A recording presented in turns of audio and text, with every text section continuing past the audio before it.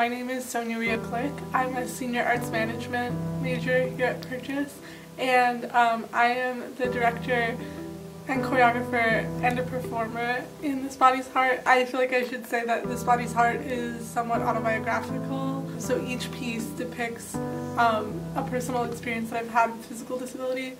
When I came to Purchase in 2018, there were issues with fire evacuation for people with physical disabilities, so I was getting stuck in my dorm when the fire alarm would go off, and it was a terrible, scary experience. And once that was somewhat sorted out, I had this image in my mind of creating a movement sequence that walked an audience through the experience of being trapped in the building when an alarm went off.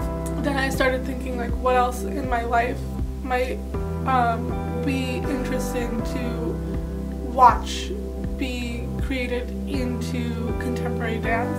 I wanted to sort of push what dance could do in terms of a narrative. I think the world tells stories about disability and creates stories about disability and ability status. This Body's Heart is really my opportunity to take agency in what that story is and then share it with other people. I hope that audiences get something different depending on where they're coming from in life, because everyone has different experiences with both dance and the subject of disability.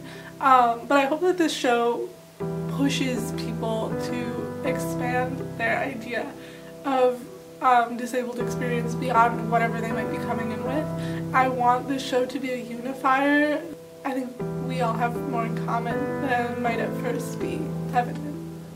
Really, this project started from a place of hurt and fear in the experience with the not getting evacuated, and so to be here pretty much exactly a year later and have art and excitement around something that was originally, you know, a point of negativity in my life really feels like such a beautiful 180 and kind of redeems that experience for me.